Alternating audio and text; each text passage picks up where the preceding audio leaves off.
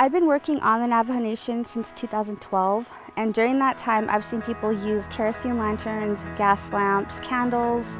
People have connected their car batteries to charge electronics in their home, and all of these things are fire hazards. All of these things cause indoor air pollution, and to combat that, solar technology, solar energy is a really good, viable option. Goal Zero and Yahuaca Knowledge Distribution are partnering up on the Navajo Nation to donate 40 solar light kits to 40 homes, and that includes a solar panel, a solar generator, and 2 LED lights. I go to school at the college, and I don't have electricity to do my homeworks in the evenings. It's going to be a good thing for me to have light.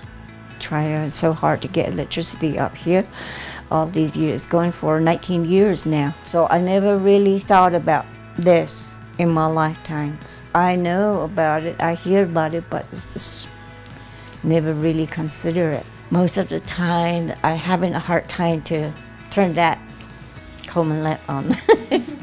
So I'm really excited about it.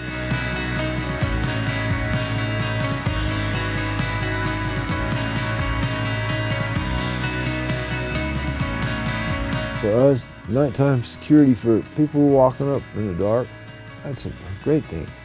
But now we can read a little more. Now we actually have a place to charge our phone instead of, sometimes our phone's dead for a day and a half. We use the batteries for our light system, and then before the batteries, I use Coleman lamps, and now I have the solar system, which is so awesome.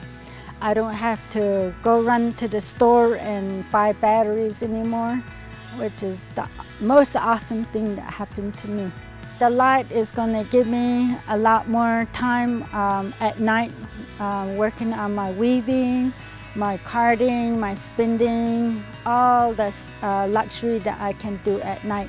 What it is, it's an investment in their health, it's an investment in their livelihood, and it's an investment in their education. We hope that our work will help contribute to the transition on Navajo from dirtier energies to cleaner energies.